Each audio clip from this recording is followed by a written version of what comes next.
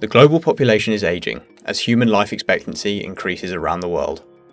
While this is a positive reflection of humanity's progress, it brings with it a series of new challenges for us to address. Aging populations bring with them an increase in age-related diseases, and governments and medical agencies must adjust to provide care for an increasing number of patients and put plans in place for the future. So, what are some of the solutions on offer to help them make these preparations? One tool that researchers are hoping will provide a solution is the epigenetic clock. Epigenetics describes the modifications to DNA that alter gene expression without changing the DNA sequence. These include DNA methylation and chromatin accessibility, or histone modifications. By influencing the expression of genes, switching them on and off, epigenetic modifications are connected to the rate at which we age, so much so that significant correlations can be drawn between epigenetic markers and biological age, a phenomenon referred to as the epigenetic clock.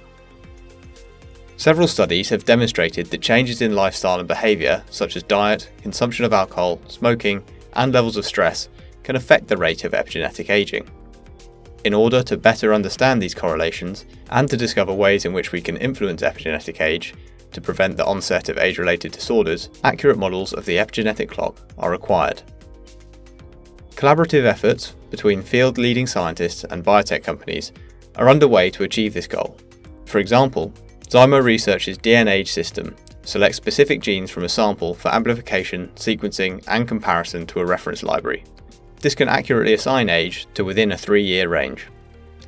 With applications available for both humans and mice, epigenetic aging technology can impact an assortment of fields, ranging from research applications to applications focused on the quality of life and human health. There is still research to be done, but with the current rate of progress in our understanding of the epigenetic clock, someday soon we may well be able to reset the clock on age. To find out more about the epigenetic clock, check out our In Focus with Zymo on aging and epigenetic sequencing over on www.biotechniques.com.